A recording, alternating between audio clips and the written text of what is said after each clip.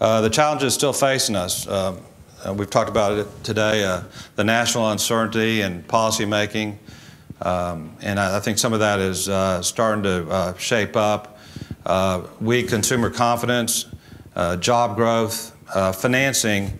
Financing has been very difficult for our tenants, and this last year we've done a lot of non-traditional leasing and also a lot of local leasing while all the national retailers have been fairly quiet.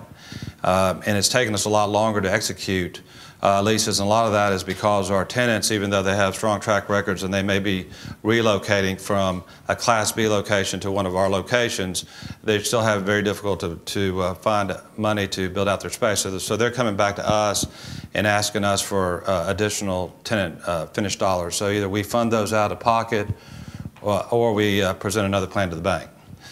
The other thing we're seeing is the empowerment of opportunistic tenants. And that's been going on for the last couple of years. And I hope there's not too many tenants in here. But they've been waterboarding us for a couple of years. And but those deals have been cut in the last 2 years. We see those dissipating next year. And at some point, there's going to be a tipping point.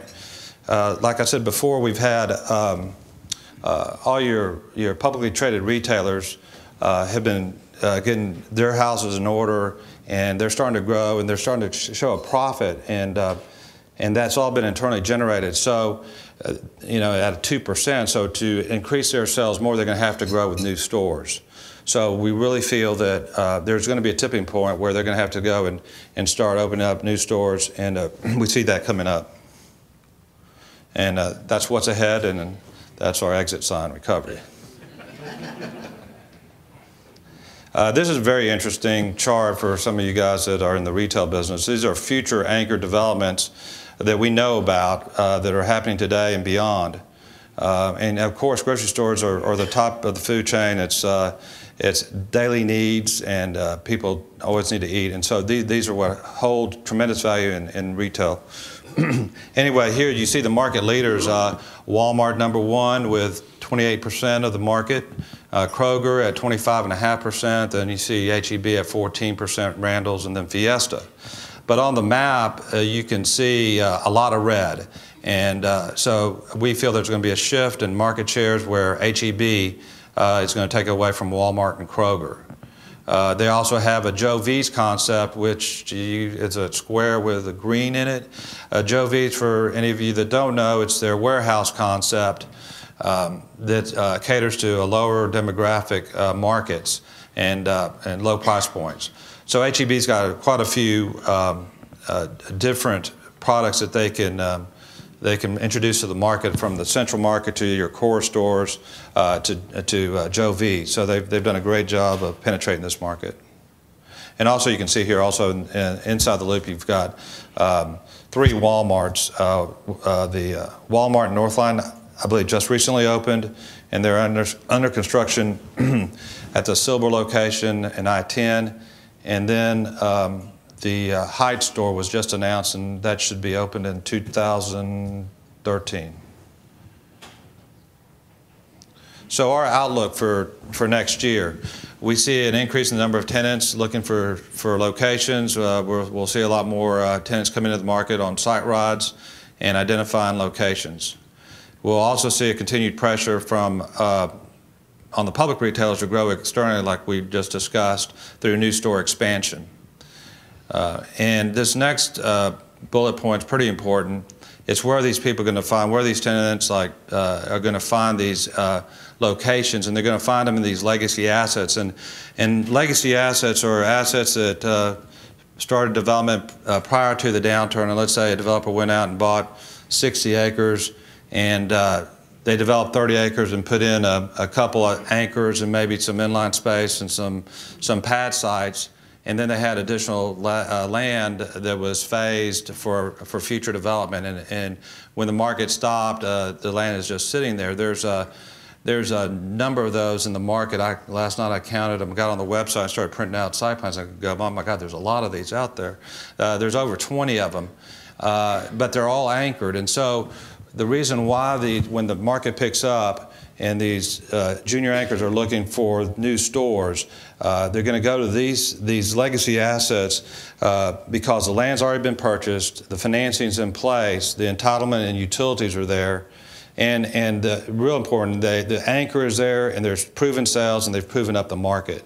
So once the tenants realize that there's certain things they can't do anymore, like certain co-tenancy clauses, and they'll have to pay rent that justifies building for them, then I think we'll start seeing some activity probably in the second half of next year to the end of next year, and then I think in 2013 looks pretty good.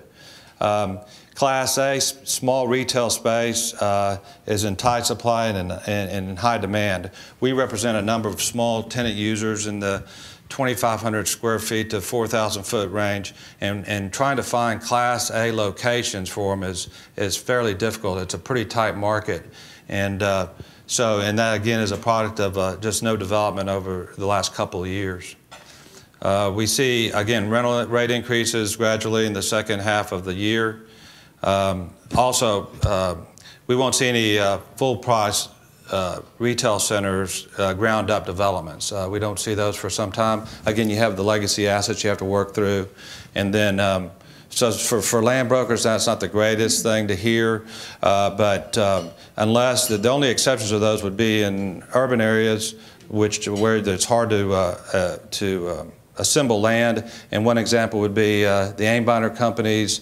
Their development in the Heights, where they sold 16 acres to Walmart, and they'll start construction sometime end of next year. And by the way, that sale to Walmart was over $50 a foot for 16 acres, which is pretty incredible in these times that a retailer could pay that kind of money for a piece of dirt. But what I understand is when they came back with their volume estimates on sales, that was one of the highest sales volume estimates they had countrywide. So anyway, those urban areas are tough to get into, and so you may see a little bit of that. Also, there might be another outlet center being announced next year somewhere along I-45 South in the Texas City or the League City area. It'll be either a Simon Outlet Center or a Tanger Mall, and I don't think both will get built. It just depends whoever gets there first. And then something that's always been here in Houston is this continued obsolescence of older and poorly positioned retail centers, and they're candidates for adaptive reuses. All that means is we need more bingo parlors in churches. But seriously, we don't have any really zoning, which I'm not a proponent of, and we really build through city ordinances and deed restrictions that are placed on the properties. But real estate in Houston changes from block to block and from decade to decade, and retail is so location driven, more so than, let's say, an office building that Brandy will talk about next. But you can be in a sub-market in retail, and if you're 2 blocks off, you might be in bad shape. Whereas maybe in an office building, you could be in a sub-market, you could be across the street down a little bit, and you're okay. One example of that is the 1960 corridor. That was where, a few decades ago, that's where you wanted to be, was on 1960. And everybody went there and built a lot. And today, there's a tremendous amount of vacancies, and there's some retail centers there that I don't think has a shopping environment anymore, and won't be retail centers and need to be used for something else. And what happened is your demographics changed south of 1960, and then north of 1960, you had higher demographics, and then all of a sudden you have Louetta and Spring Cypress, 2 more bands of retail that were built on those bands. And so now everybody was trading up to those other retail centers up on 249. So what happened is 1960 was on the bottom end of your market, and now it's changed. So you just have to be real careful when you're investing in retail. It's so sensitive to location. And then the last thing, we think like next year the bid-ask gap narrows for distressed properties. We feel that the banks are going to get pressure to start moving some of the loans in the REO, and then we also see so much capital on the sidelines. I think they'll start adjusting their return expectations, and we'll see some more transaction volume. which Bill will enjoy, and so will the title companies. So that's all we have today. I think we're cautiously optimistic next year, and we look forward to seeing some of y'all and working with Boyer Miller. Thank you so much.